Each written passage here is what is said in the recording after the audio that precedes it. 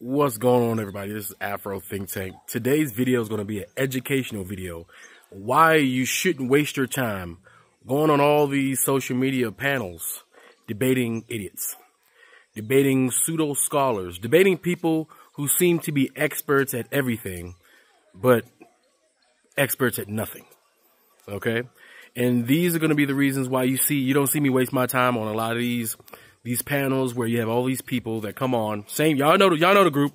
They come on these panels, it's usually the same characters, and they seem to be PhD experts on every topic, but they can never prove anything that they say. They never give you sources. They never cite anything. They don't actually know how to debate, and there's an art form to debating. I used to actually be on a debate team, right? So that's why I don't waste my time debating people who don't even respect the format of actual debating discourse. That's why I don't do it. I want you guys to pay attention to this before you go and see another Tariq Nasheed live stream on Twitter, Twitch, or whatever platform he's using on YouTube. I want you to pay attention to this video so you can be armed with the information necessary to be able to discern bullshit when you see it, right? When you listen to people like Umar Johnson sometimes, because Umar Johnson is very intelligent, and that's the problem with him. He's intelligent and he knows what he's doing, right? But most of the time, it's people like Tariq Nasheed who's not really that intelligent at all, but he has enough charisma to pull off what he's pulling off. And you'll see the tactics utilized. You'll see they'll break down the tactics that these people utilize when confronting people that do know what they're talking about, and they're confronted with people that have actual information, actual sources, can cite where they get their information from. Because it seems like they is the source of all information for all these pseudo scholars. They is the information for all these PhD political sciences all of a sudden, right? They is the freaking, is the source of information for all these religious scholars and historians and everything. Is they. It's never a source that's reputable and that's been peer reviewed by the peers within that particular category. But there's always they. Who's they? It's always they. They's always the go-to guy, the go-to source, all right?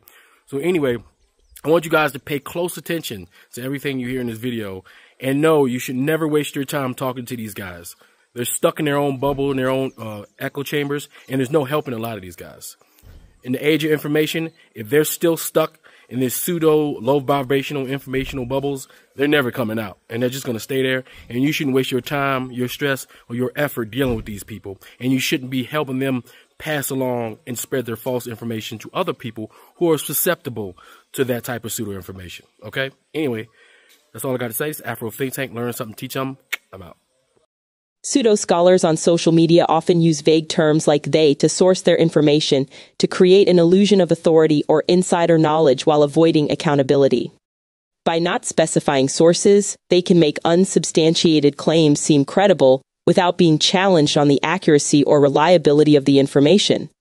This tactic also exploits the ambiguity of they, which can be interpreted to mean experts, authorities, or institutions, further adding to the perception of credibility.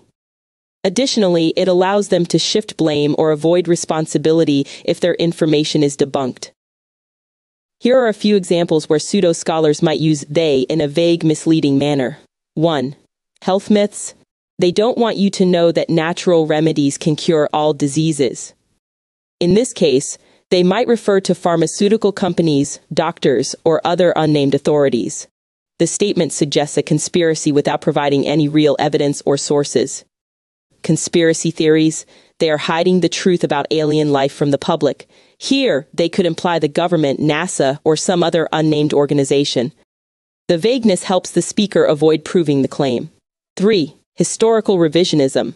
They won't teach you the real history of ancient civilizations in schools because it contradicts mainstream beliefs. This suggests some shadowy educational authority without providing clear proof or sources to back up the claim. 4. Financial advice. They don't want you to know the secrets to getting rich because it threatens their control of the system. In this context, they might refer to banks, governments, or wealthy elites, implying hidden knowledge that the speaker claims to have. These examples rely on the vague, unnamed they to create a sense of mystery or suppression of information, but they lack concrete evidence or credible sources. It's a common rhetorical trick used to make unfounded ideas seem credible or to generate distrust in established institutions. Distinguishing between pseudo-information and real information requires critical thinking, and evaluating several factors. Here are key ways to separate the two. 1. Source credibility. Real information comes from reputable, verifiable sources, academic journals, established news outlets, government agencies, or recognized experts in a field. These sources have a track record of accuracy, and their information is usually peer-reviewed or fact-checked. Pseudo-information often comes from vague or anonymous sources. Experts say, social media posts without citations, or individuals with no established credibility in the field they are discussing. 2. Evidence and references. Real information provides clear evidence, data, and references to credible research. It cites verifiable studies, expert opinions, or official statistics, and allows readers to check the sources. Pseudo-information lacks specific references or cherry-picks data out of context. It may also rely on anecdotal evidence or personal stories rather than verifiable facts. 3. Logical consistency. Real information is logically coherent, follows established knowledge, and aligns with what is known from other credible sources. It doesn't rely on contradictions or extreme claims. Pseudo-information often uses logical fallacies, such as appeals to emotion, straw man arguments, or false dichotomies. It may also present wild claims that contradict well-established facts without strong evidence. 4. Transparency and accountability. Real information sources are transparent about how they arrived at their conclusions, their methods, and any limitations of their data. Authors are usually accountable for their work. Pseudo-information is often opaque, making broad, unverified claims. The author may evade responsibility by saying things like, "They don't want you to know," or "research has shown," without providing details. 5. Peer review and expert consensus. Real information is often supported by peer-reviewed studies and reflects a consensus among experts in the field. This doesn't mean it's free of error, but it's been scrutinized by other professionals. Pseudo-information typically rejects peer review or expert consensus, claiming that the mainstream is wrong or part of a conspiracy. It may promote fringe theories that have little or no support from the scientific or academic community. 6. Language and tone. Real information is generally measured and cautious. It avoids sensationalism and acknowledges uncertainties or nuances. Pseudo-information tends to be alarmist, overly confident, or exaggerated. It might use emotional or inflammatory language to provoke fear, anger, or excitement, rather than promoting understanding. 7. Fact-checking and cross-referencing. Real information can be cross-referenced with multiple independent, reputable sources. It holds up under scrutiny and fact-checking. Pseudo-information often falls apart when cross-checked or fact-checked by reputable organizations. It may only be supported by a narrow set of like-minded or biased sources. 8. Open to criticism. Real information is open to debate and evolves with new evidence. Genuine scholars are willing to revise their claims if new evidence emerges. Pseudo-information is often dogmatic, rejecting criticism or alternative viewpoints outright. It may insist that any dissent is part of a suppression effort by the establishment. By applying these principles, you can critically assess the quality and validity of the information you encounter. When pseudo-scholars or individuals promoting pseudo-information are confronted, they often resort to personal attacks for several psychological and strategic reasons. These attacks, known as ad hominem fallacies, shift the focus from the argument to the person making the critique. Here's why they might do this. 1. Deflection from weak arguments.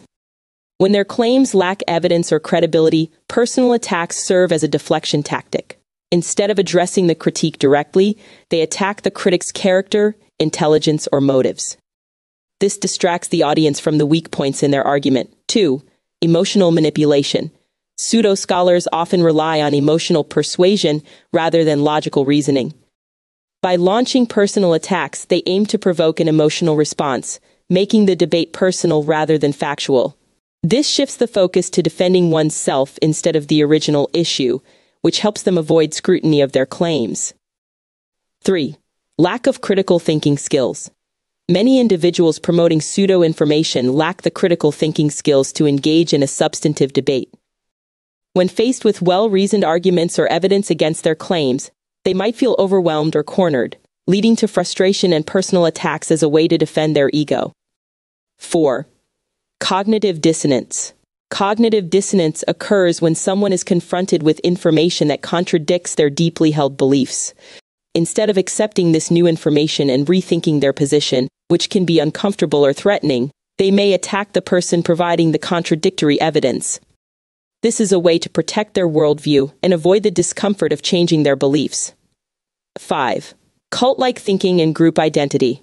Pseudo-information is often tied to strong in-group, out-group thinking, where the person's identity or social status is linked to a particular belief or ideology.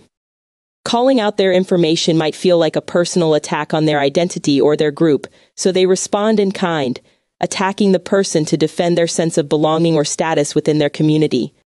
Lack of accountability. Since pseudo-scholars don't rely on verifiable facts, they may not feel the need to engage in civil discourse or adhere to the norms of respectful debate. Personal attacks allow them to dodge accountability and maintain their credibility among followers by turning the issue into a personal feud rather than addressing the factual weaknesses of their position. 7. Maintaining control over followers. For those with a following, personal attacks can be a way to rally their supporters.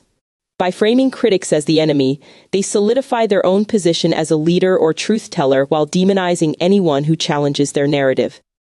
This can prevent their followers from critically examining opposing viewpoints and reinforce loyalty to the pseudo-scholar. 8. Projection of insecurity. Often, pseudo-scholars are insecure about their lack of expertise or the validity of their claims. Personal attacks serve as a defense mechanism, projecting their insecurity onto others. Instead of acknowledging gaps in their argument, they make the conversation about the personal shortcomings of their critics. 9. Avoiding logical discussion. Engaging in personal attacks allows them to avoid a rational, evidence-based discussion. If they lack the evidence to support their claims, attacking the person challenging them helps divert the conversation into an unproductive, emotional argument where facts become secondary. 10. Echo chamber effect. In environments where pseudo-information flourishes, e.g. certain social media bubbles, personal attacks can reinforce the echo chamber. If followers see critics being attacked rather than their ideas debated, it creates the illusion that the pseudo-scholar won the argument, even if the facts are on the critic's side. In sum, personal attacks are often a strategic or emotional defense mechanism used to deflect from the substance of the debate, maintain control over an audience, or avoid confronting evidence that undermines their position. Debating people who promote pseudo-information can be unproductive and even counterproductive for several reasons. Here's why engaging in a debate with them is often discouraged. 1. Lack of good faith engagement. People who spread pseudo-information often aren't interested in genuine dialogue or finding the truth. Instead, they may be more focused on winning the debate, preserving their belief system, or gaining followers. Since they may not be open to new evidence or reasoned arguments, the debate becomes a performance rather than a search for understanding. 2. The Gish-Gallop tactic. A common debate tactic used by pseudo-scholars is the Gish-Gallop, where they rapidly fire off numerous weak or false claims, making it impossible to address each one in a short amount of time. This overwhelms their opponent and can make it seem as though they have a strong argument, even though each point is flawed or misleading. Refuting every claim requires much more time and effort than making the claims, leading to a lopsided debate. 3. Spreading misinformation.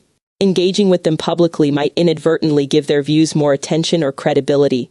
Even if you refute their claims, merely debating them can expose a wider audience to their misinformation. People who aren't familiar with the subject may find it difficult to tell who is right, and the pseudo-scholar's ideas may gain traction simply by being discussed. 4. Confirmation bias and cognitive dissonance. People who spread pseudo-information often have a strong emotional or ideological attachment to their beliefs. Confronting them with facts that contradict their views can trigger cognitive dissonance, causing them to double down on their false beliefs rather than reconsider them. In many cases, presenting evidence only strengthens their position, as they interpret it as an attack on their identity or group. 5. Emotional manipulation. Pseudo-scholars often rely on emotional manipulation rather than logical reasoning. Debating them may turn into an emotional argument where they use tactics like fear-mongering, personal attacks, or appeal to their audience's emotions rather than sticking to facts and reason. This can make the debate unproductive, as it shifts away from evidence-based discussion and becomes about winning over the audience's emotions. 6. Time and energy drain. Debating pseudo-information can be incredibly draining, as it requires significantly more time and effort to research, explain, and debunk falsehoods than it does to spread them. Engaging in such debates can pull you into an endless cycle of correcting the same false claims, with little chance of changing the other person's mind. The time spent in these debates could be used more productively in other areas where your energy and knowledge can make a difference. 7. False equivalence. By debating pseudo-scholars, you may unintentionally create a false equivalence between their views and legitimate, well-supported information. A public debate can make it seem as though both sides of the argument are equally valid, even if one side is based on solid evidence and the other is not. This can confuse the audience and lend undeserved legitimacy to the pseudo-information. 8. Echo chambers and audience loyalty. Many pseudo-scholars have a loyal following who are deeply entrenched in their belief systems. Debating them in front of their audience is unlikely to change anyone's mind. Instead, the audience may become more entrenched in their beliefs, seeing the pseudo-scholar as a hero or truth-teller fighting against an opponent. The debate often turns into a spectacle where the pseudo-scholar rallies their base, even if their points are flawed or false. 9. Endless goalpost shifting. In debates with people promoting pseudo-information, the goalposts are often shifted. When one claim is debunked, they may immediately move on to a new, unrelated claim without ever acknowledging the original error. This makes the debate futile, as there is no real endpoint or agreement on facts. 10. Undermining productive discussion. Engaging with pseudo-information often pulls attention away from meaningful and productive discussions. Instead of having conversations that promote understanding and real solutions, debating pseudo-information can bog down discourse in debunking myths and conspiracy theories, which takes away from time that could be spent advancing well-founded ideas. Better alternatives to debating. Instead of debating, you can share reliable information. Focus on spreading accurate, well-sourced information in spaces where people are open to learning. Engage in one-on-one discussions when possible. Talk to people privately, away from an audience where they may be less defensive and more open to reason. Support fact-checking. Share fact-checking resources and articles that debunk false claims without directly engaging the pseudo-scholar. Educate, promote critical thinking and media literacy to help others spot pseudo-information and avoid falling for it in the first place. In short, debating pseudo-scholars often results in little more than frustration, the spread of misinformation, and wasted time while doing little to change minds or advance productive dialogue.